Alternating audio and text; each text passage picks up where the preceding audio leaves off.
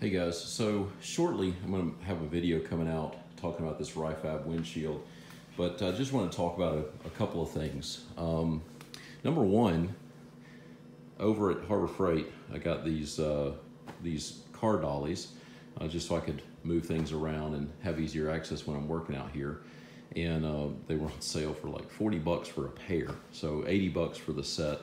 And number one, I'm actually really pleased with them. It's nice, thick steel diamond plate. All you do is put the wheels on, and I will say, of course, the wheels are not the greatest quality, but the diamond plate, no complaints. Another thing that came up is in another video, I was talking about what I was doing over here. I got that done, got my relocated USB port moved, and got the new. Wouldn't have had it for months, but I got the new center cup there put in, and so that's all done. Next up is the windshield, and then the windshield washer. But one of the things that I wanted to talk about, because I'm sure the question will come up, is why am I switching windshields? Well, I like the Super ATV windshield. Actually, it's really good quality. To their credit, it's that hard polycarbonate, but one of the complaints I have about it is a little difficult. I did try working with a windshield washer or a windshield wiper on it. Never quite got it to work the way I wanted it to. I think this one, the Ryfab on the glass, will work a lot better, be a lot easier to see. The other thing that I like about the Ryfab is that it folds down instead of the Super ATV, which folds up. And until you, and I'm sure plenty of you out there don't have windshields, but if you have the flip-up windshield, one of the, not really headaches, but one of the things that, of course, you notice is that with the flip-up windshield, you do lose some of the upper end visibility. And if you're tall like I am, I'm about 6'3".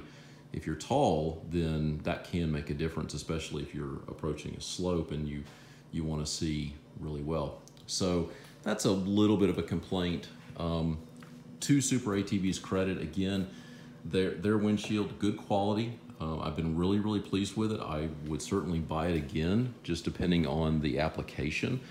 I'm actually selling it to a guy.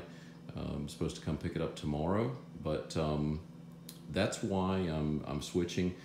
The windshield, the Ryfab windshield, of course, is more, but it does have actual glass. I believe it's actually laminated DOT type glass for windshields. And if it were to break or crack, that should be relatively easy to fix at a local glass shop, since it's just a flat piece, and probably actually a little bit easier to source than the polycarbonate, because I do know a local glass shop. I am going to be taking my windshield wiper. I've got that here, and what I'm going to be doing is on this type of windshield, having this hook at the end of the line here is not desirable. We actually want to get rid of that, and I need to shorten this up by about a total of 5 inches anyway. So what I'm going to do, I'm going to cut this off right here on my score line, and then this is going to be this new end here. So I'm going to basically wrap this around, and then I think this one was I think this is like a 16-inch, and then this is a 12-inch. The 12 inch is, I think, the better fit, but I'll try both of them and see what happens. So I've got that coming up as well. So lots of material in the works. It's going to take me a while to get all this stuff done, but I really just want to kind of address the question of why switch to the Ryfab. I'm really looking forward to getting it on there. The Ryfab has, when it is in the up position, it has a lower vent that kicks out, and the reviews online say it really brings in a lot of air, which I'm kind of looking forward to testing out. So that's what's going on. Stay tuned for more. For everyone that is subscribed, thank you very much. If you have not subscribed, please subscribe to the channel. It really helps me out, and I really do appreciate it. And stay tuned for more content.